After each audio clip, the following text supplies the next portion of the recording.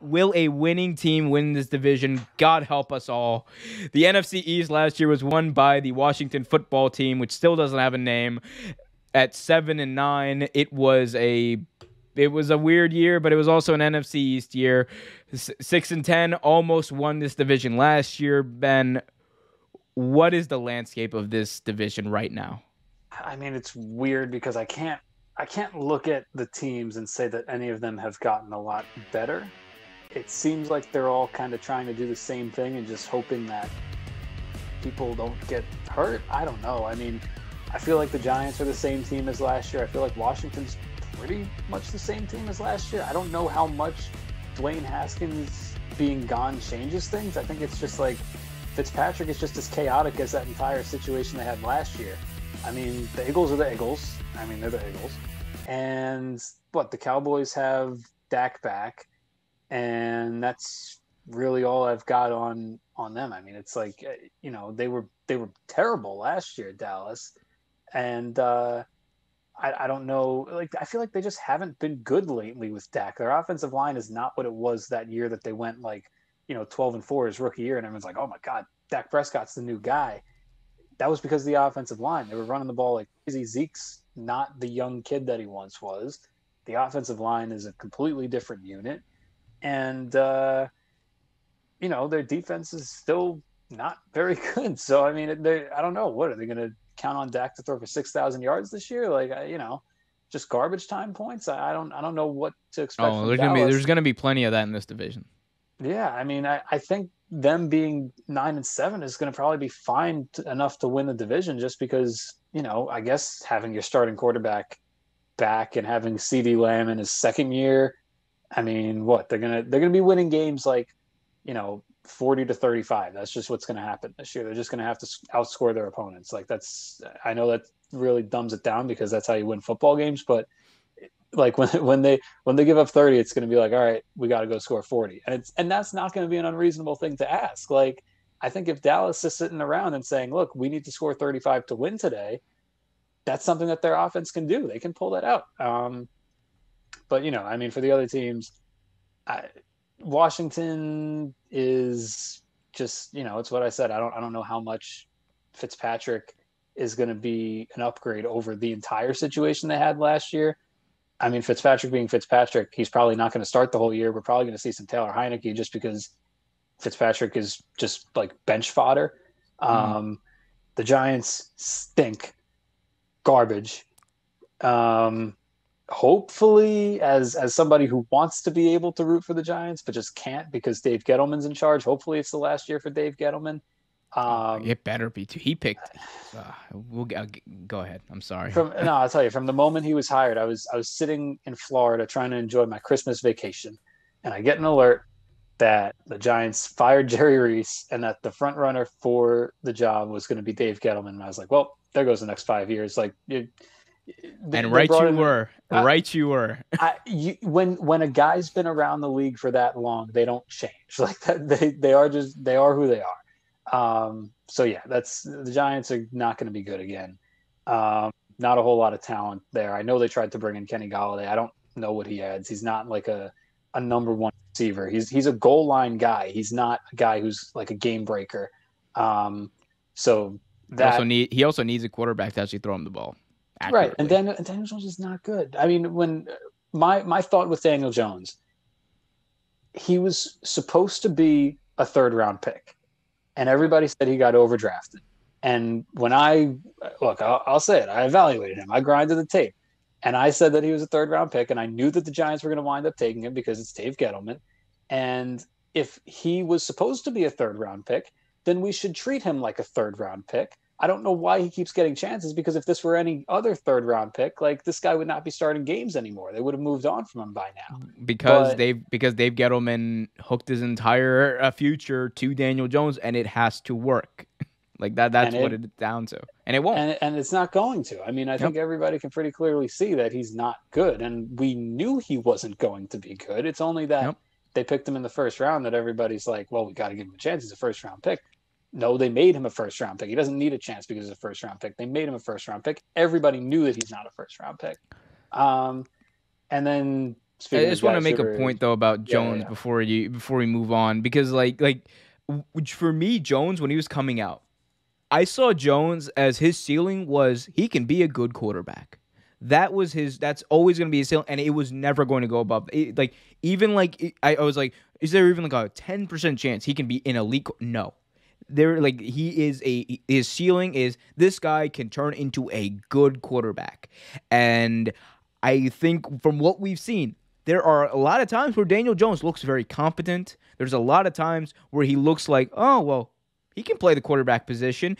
It reminds me a lot when I see Joe Flacco nowadays play quarterback. And I mean that, and I genuinely mean that, because when you watch Joe Flacco play, you're like, this is a guy who can play quarterback.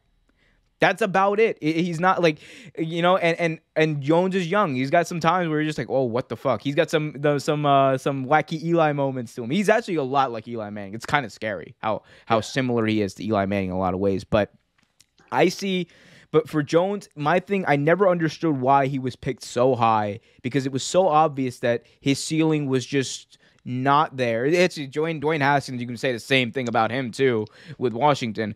I thought you could have gotten him in the second round. You should have gotten him in the third or fourth round, honestly, with Daniel Jones, because he was a more of a system. Like, you need to protect him, have a strong running game, great defense, bring out the 2008 Baltimore Ravens, put Daniel Jones in there. That team will make the playoffs. But like the 2007 Giants, that team will make the playoffs. But the 2018 Giants or 2019 Giants, whatever it was, they're not. And it's so weird. It also tells you how much people can know about evaluating talent. When Daniel Jones and Dewey Haskins went in the first round, fucking Gardner Minshew went in the sixth round, and he's like outperforming all of them. Like it just shows you how incompetent I think the whole draft process, how much of a crapshoot it is, honestly, too. It's just like sometimes it's just dumb luck. Yeah, and they'll always pick like potential and talent over production. And we saw Gardner be a great, like he's producing. He's going to step in and he's going to produce. It doesn't matter like what the situation is. He's going to produce. Daniel Jones has the potential to be good, but he never really produced when he was in college. His numbers stunk. He wasn't completing passes. Like, I mean, you could say like, okay, yeah, maybe he can put everything together, but there was never a track record that would make you feel confident in that happening. The only thing I'll say on Daniel Jones and picking him that high is, one, they're lucky it wasn't Haskins, because it could have been Haskins and they could have been stuck with that, which would have been even worse. So, okay, lucky there. The other thing is that the Giants that year had 2 first-round picks. They had picks, whatever it was, 6, and then I think they had 17, and they picked Dexter Lawrence at 17. They could have picked a much better player at 6 and waited for Jones at 17, or waited for Haskins at 17. Maybe Haskins has a different outcome. Who knows? But, you didn't have to reach on Jones, and now there's such a magnifying glass under him because he was a top 10 pick in a year that Kyler Murray, or if you say his name really fast, which I realized the other day, Calamari, he was really the only good quarterback that year that anybody was like worth picking. Like they could have waited till the next year when Justin Herbert went. Like there were so many things that they could have done. They did not need to take a quarterback that year. Dave Gettleman, not the smartest guy. Anyway, Eagles 4-12. We already went through what's going to happen with them in their quarterback situation. Jalen Hurts is probably not going to be the starter next year, and they'll be picking a quarterback. So there's that. Fair. Like you said, I think it's going to be, this is an NFC East year. I don't think a losing team is going to win, though. I want to say I have the Washington football team winning at 8-1, and that is an exact 8-1. That is going to be their record. Tell me I'm wrong. But I mean, well, you can't. You picked them to go 8-1 too. But I also did. That's hey, man, it's 8-18. The 17 game season, man. This the beauty of it. It's more ties, more chances for ties. But I got the Washington football team winning this. I think whether it's a combination of Fitzpatrick or Heineke, I think either way, they're going to be able to steady the ship, at least within the division, and carry them to competing for it. They're right up there with the Cowboys. I got the Cowboys losing out on the winning the division at 8-9, because that is a losing record. I did the math on this. 8-1 is better than 8-9. So Cowboys are going to be losing probably like. They're going to lose one to Washington probably, because all these teams lose to each other somehow. And I think they're gonna end up faltering as the season goes on. I just think it's gonna unravel. I think Mike McCarthy doesn't have the protection of Aaron Rodgers being great on this team, and that's no disrespect to Dak or anyone else. It's just the way the Cowboys operate. They're just not built like that. They're going to struggle this year, and look, it's going to be a testament for them going to 8-9, given whatever is going to happen this year, because something's going to happen. Eagles will go 6-11, and I believe majority of those wins will be with Minshew at the helm. I think, and it's again, I feel bad saying because I like Jalen Hurts. I like all the quarterbacks the Eagles have. All of them. They are like, I like all of them. I have reason to genuinely feel for them, but I think Jalen Hurts is in a shitty situation where he's a young guy who's going to be put on a bad team, and he just doesn't have the experience like someone like a Flacco, like someone like a Minshew to deal with some of those situations. I think there's going to be situations where he might rely on his legs too much because of the bad situation that he's in, because of how shitty that line is, because of how they don't have any receivers and all that. So it's going to be a tough year for them. Nick Sirianni might be the next Steve Wilkes. He might get fired after 1 year. And then look, he might have just look. We talk about, placeholder quarterbacks. We're in the era of placeholder coach, buddy. Like that, I think we're in the era of that, because Nick Sirianni, he's the poster boy for placeholder holder coach. And this is the year where the Giants, I think they need full reset. Like I talked about the Falcons, dude. It's just go full on, tear it all down. Rebuild every little bit. You might actually be just as good as you are this year, if not better next year because of it, because you can't really go too much below what you are now. Daniel Jones, the experiment. Look, Daniel Jones' experiment failed. We don't have to retread waters. I think they're going to go 4-12-1, and they're just going to do what the Giants do. I think they're just not that talented of a team. They can't even compete in this division. So, and also all these Giants fans who were complaining, hey, we almost made the playoffs last year, 6-10. Fuck off, 6-10. If a 7-9, I can stomach a 7-9 team making the playoffs. Every 10 years or whatever.